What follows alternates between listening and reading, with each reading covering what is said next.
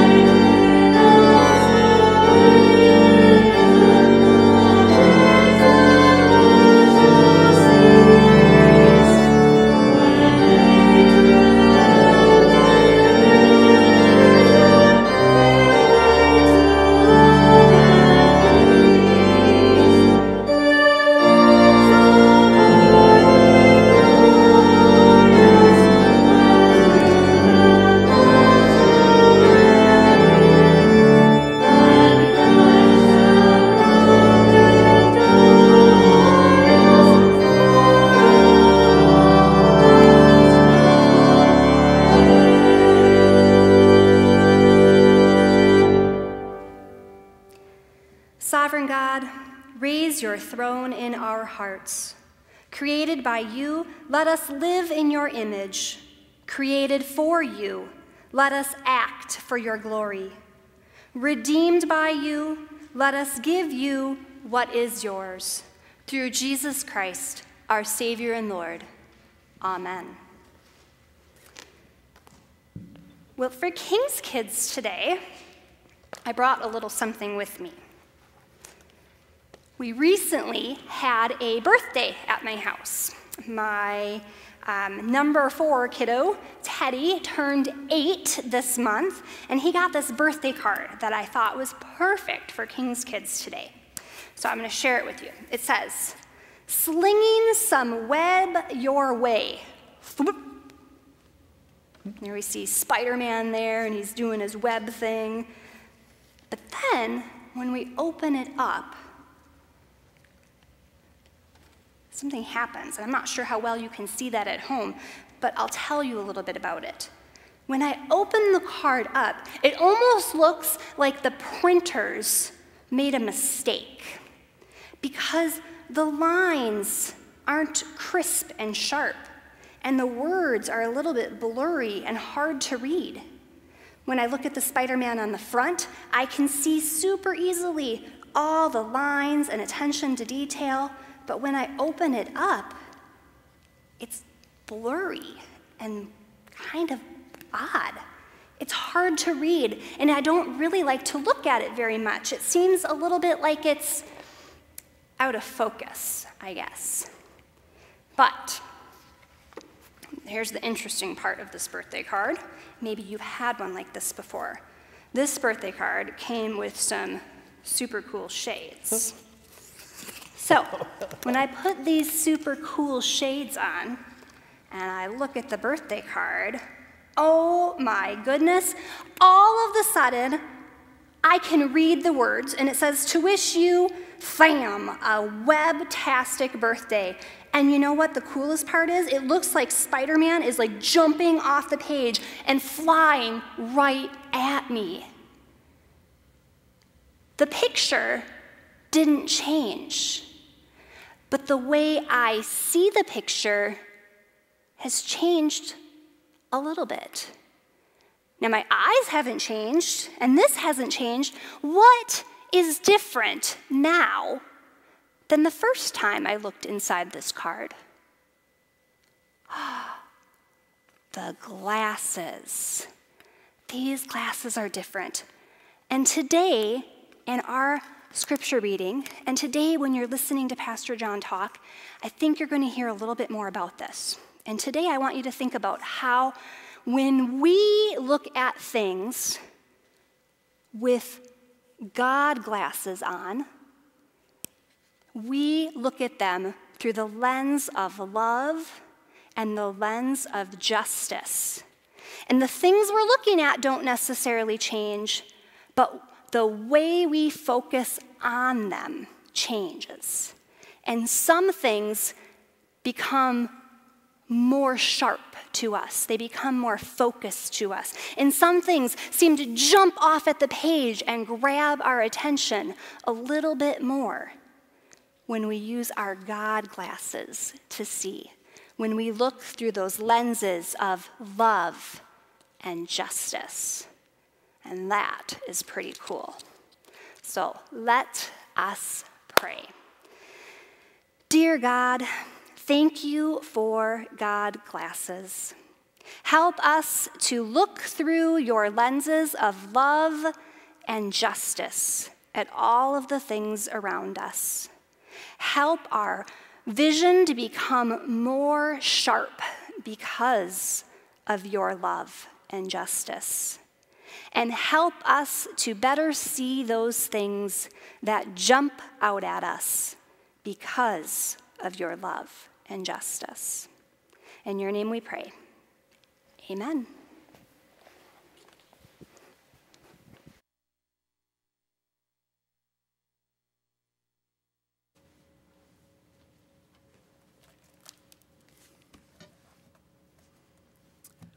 Reading from the Old Testament prophet Isaiah, the 45th chapter. Thus says the Lord to his anointed, to Cyrus, whose right hand I have grasped, to subdue nations before him, and strip kings of their robes, to open doors before him, and the gates shall not be closed. I will go before you and level the mountains. I will break in pieces the doors of bronze and cut through the bars of iron. I will give you the treasures of darkness and riches hidden in secret places, so that you may know that it is I, the Lord, the God of Israel, who call you by your name. For the sake of my servant Jacob and Israel my chosen, I call you by your name. I surname you, though you do not know me. I am the Lord, and there is no other. Beside me there is no God. I arm you, though you do not know me, so that they may know, from the rising of the sun and from the west, that there is no one beside me. I am the Lord, and there is no other. I form light and create darkness. I make weal and create woe. I, the Lord, do all these things. Here ends the reading. As Deacon Billy Joe said, oftentimes in order to see God at work in the world, it is not required that we see something different from what others see, but to see as God sees means that we must often see the same thing differently. Let us pray. Father, for your grace that is indeed so amazing, we are thankful today. Help us to see and to understand that grace and mercy and love come to us not only in so many wonderful ways, but for so many wonderful reasons. Open our eyes and hearts anew today, Father, that when we look at the world around us, we can see things the way that you see them, so that we can see things differently. Amen. So when you look, what do you see? When you look at the morning headlines day after day, at all that has and continues to happen in the world around us, what do you see there? Or when you look at the struggles or the difficulties, or for some, the absolute heartbreaking tragedies that have come to be a part of your lives, when you look at them, what do you see?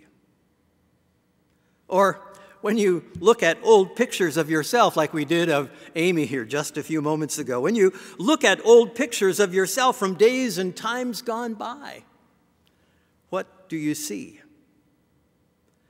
Or when you spend a few extra minutes in front of the mirror these days, looking carefully at the one who is looking back, what do you see? When you look, what do you see? It is the question that had puzzled and perplexed the people of Israel for nearly 60 years, all of which had been spent in exile in Babylon, having been captured by the dreaded king Nebuchadnezzar and his army.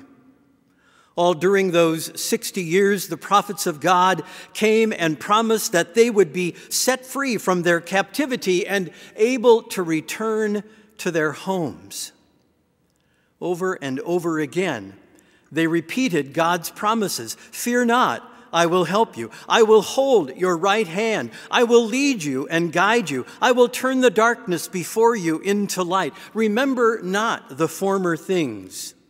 I will make a way in the wilderness, rivers in the desert. And with each promise came a resurgence of hope, a hope so important to a people living in exile. But time and time again, the people were disappointed in what they saw because they were looking in the wrong place. Now Isaiah comes here in chapter 45 and declares that to them, that Cyrus, king of Persia, will be the one to redeem them from their bondage in Babylon. When the Israelites looked at Cyrus, clearly they didn't see what God saw. Twice in these 7 verses, Isaiah tells us that Cyrus doesn't know God. He was from Persia. He wasn't a Jew. He was a Gentile. He practiced the ancient pagan religion founded by Zarathustra. He was not of the house and lineage of David, or of any house or of any lineage that would be acceptable to the Israelites, for that matter. Yet God anointed him to be king, to lead God's people from their exile in Babylon back to the home that they had longed for so long. God's actions in the world are not to be found only in separate sacred events, but in all the moments of human existence. The presence of God is not to be found where nothing else is present, but rather just the opposite. Anything that exists is filled with and points to the presence of God.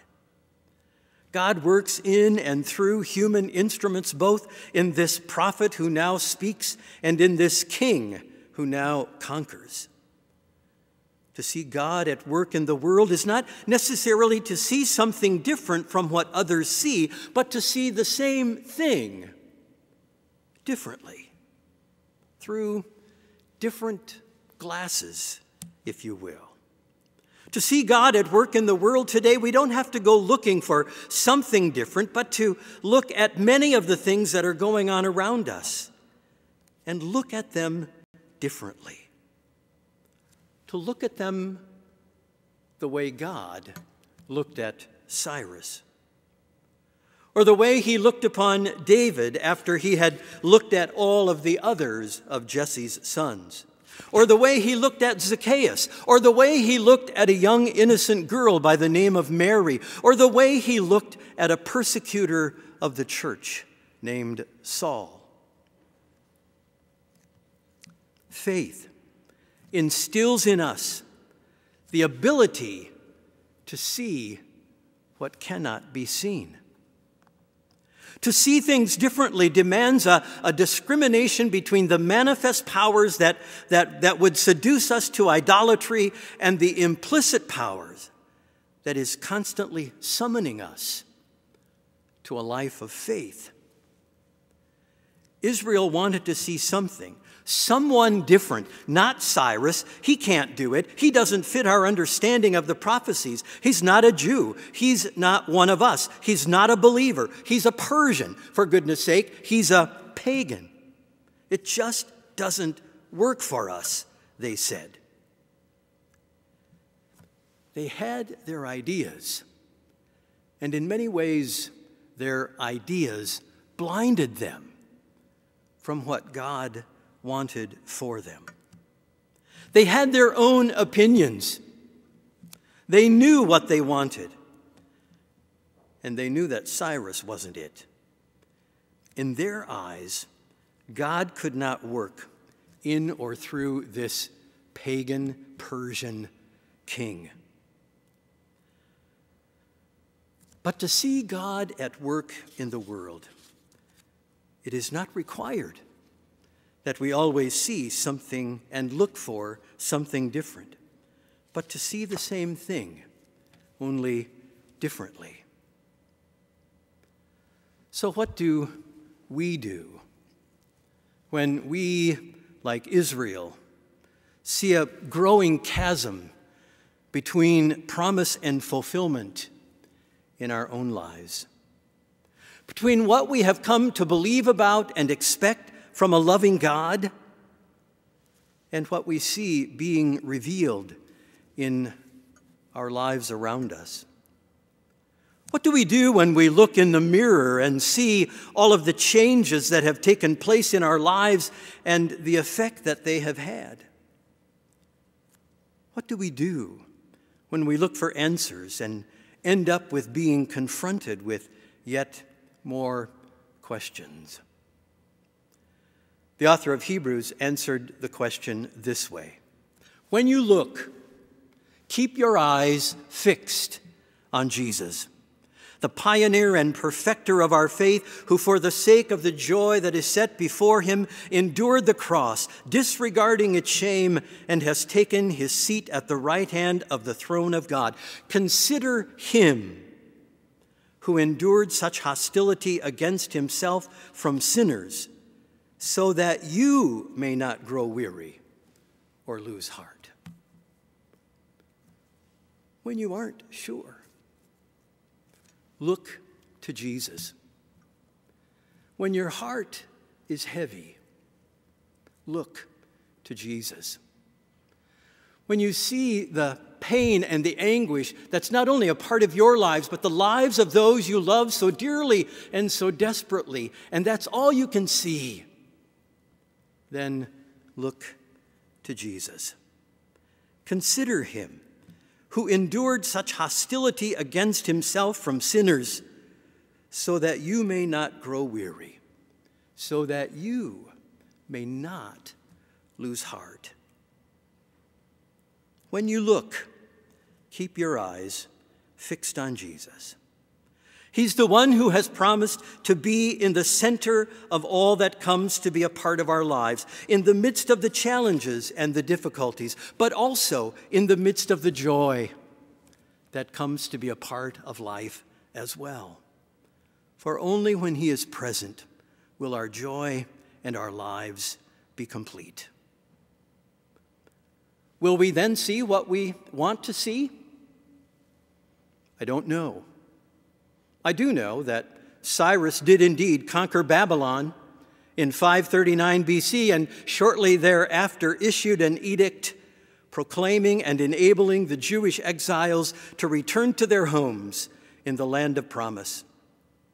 I do know that God worked out his plan of restoration and salvation for Israel, not necessarily in the way that the people of Israel wanted it done, but through a Persian pagan king named Cyrus. But I also know that I have been looking for years for answers to some of my own questions and for what I believe to be the promises of God to be fulfilled, and today I continue to wait. It's easy to stand and say that to see the hand of God at work in the world, it's not required that we see different things, but that we simply see things differently. It is yet another task to live that way, day in and day out. It seems as though there are too many days, especially lately it seems, when so much of what we see seeks to destroy and deny that which we have been taught to believe is the truth about God's word, the truth about God's love and grace. So much of what we see does its best to sometimes deepen the darkness in a world that so desperately needs the light of Christ's love. Right now, in this very moment, so much of what we see and experience only adds to the pain. In a few moments, we'll receive, those of us who choose to receive it today, a small wafer and a thimbleful of grape juice. And as Christians have done for centuries, we'll hear the words, "Given and shed for you for the forgiveness of all our sins." The way we've been doing communion for the last several weeks, months now, is with these little things. I'll be the first to admit that I look at them and, quite frankly, I don't see Holy Communion as clearly as some might be able to. You know, they're the things where we peel off the top layer and eat this little wafer and then kind of hold our breath and peel off the next thing and pray that it doesn't make a big purple stain on the front of our church. I have to tell you that when I think of Holy Communion, I think of a chalice of wine and a patent with either wafers or a loaf of bread on it. I think of a pastor or a deacon who stands there and is able to share this wonderful gift with God's people. Quite frankly, when I think of communion, I don't think of this. When you look at the waters of holy baptism and the bread and the grape juice of the Lord's Supper, there is little here that speaks of power and promise. And yet, it is the very presence of God in, with, and under the little piece of wafer under the cellophane and this little bit of grape juice within this little plastic cup. It is God's love poured out for each of us. So however you look at it today, as you look, keep your eyes fixed on Jesus so that you too may be able to see as God sees. Amen.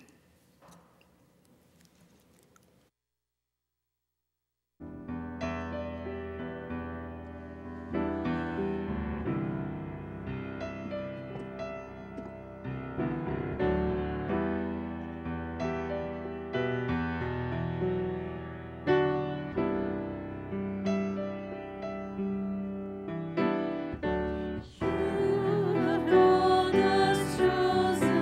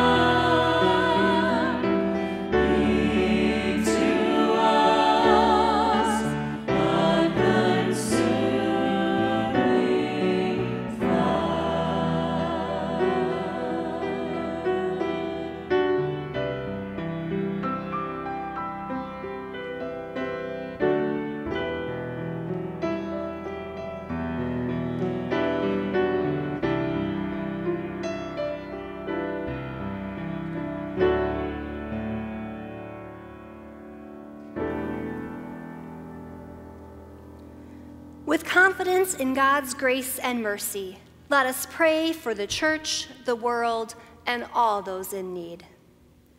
Gracious God, you call us by name and invite us to share your good news. Send your Holy Spirit among preachers, missionaries, and evangelists.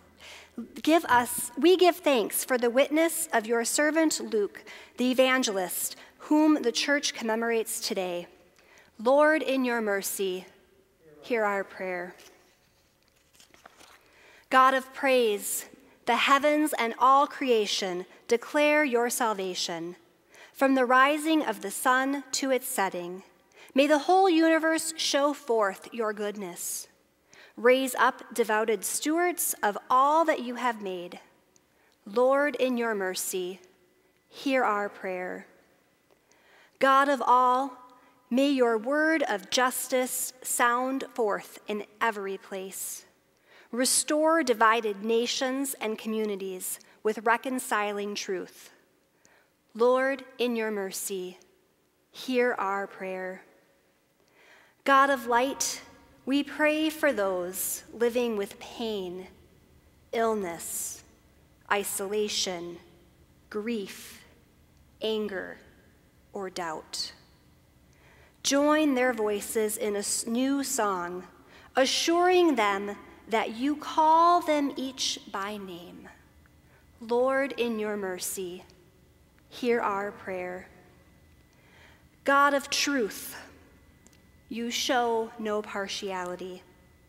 May your Spirit guide the work of justices, magistrates, court officials, and all vocations of the law, that your promise of restoration may be known. Lord, in your mercy, hear our prayer.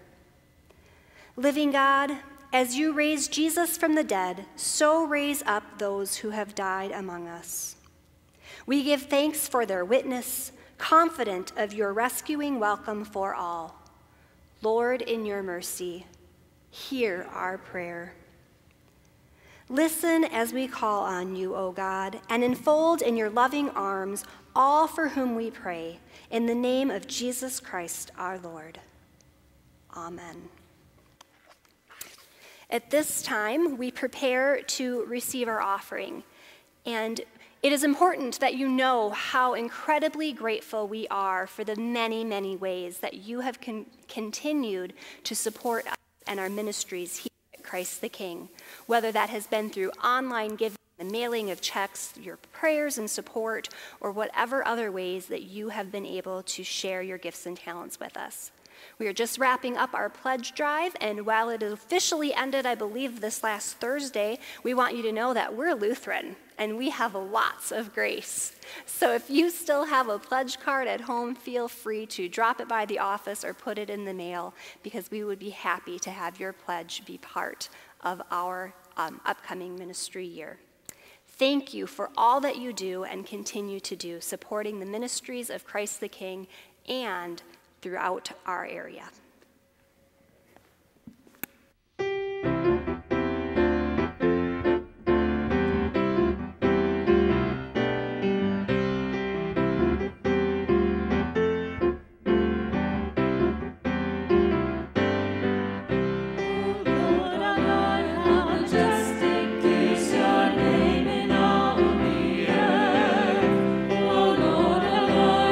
Majestic is your name in all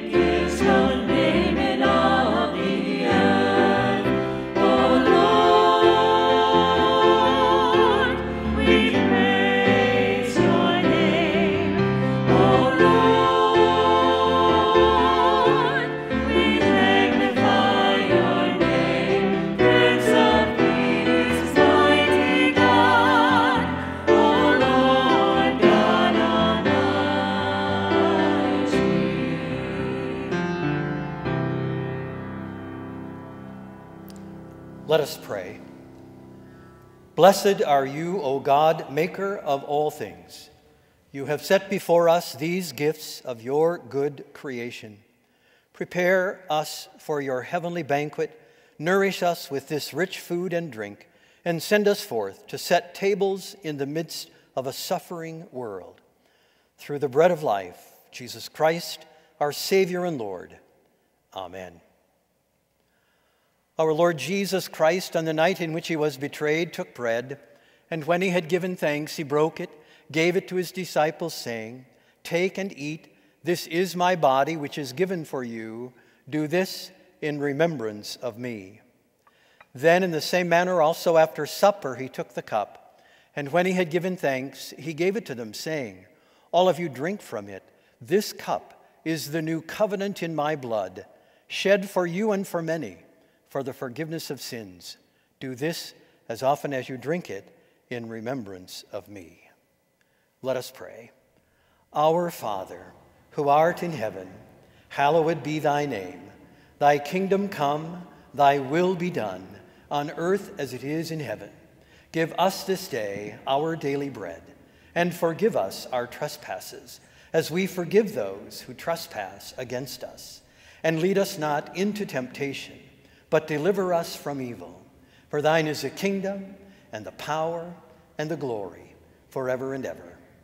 Amen. I invite you then, however it is that you will be receiving communion today, to take the bread,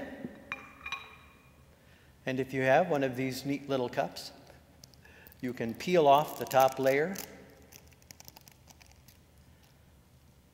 Take the wafer and receive the body of Christ given for you.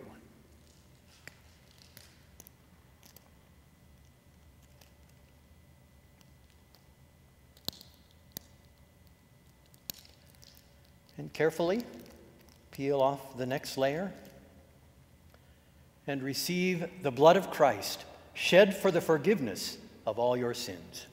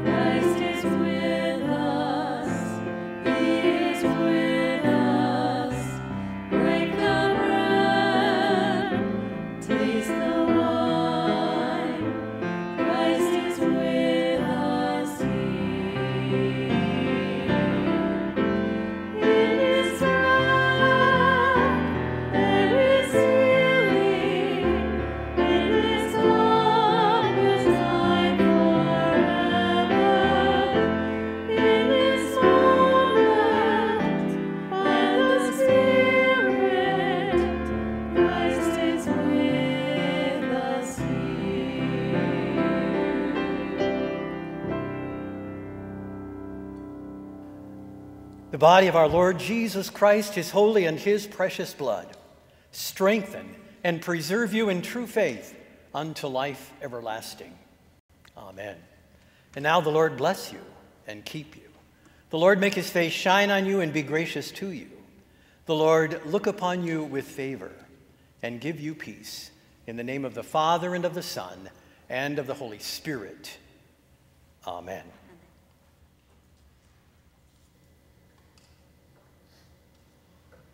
Praise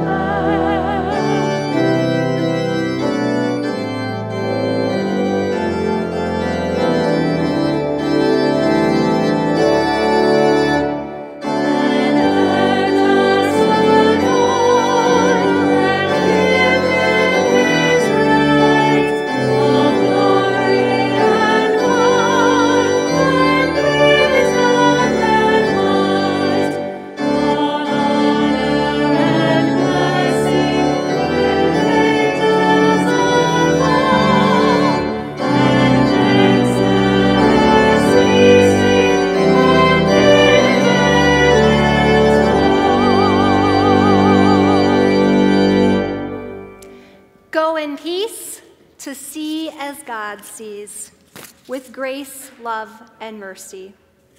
Thanks be to God.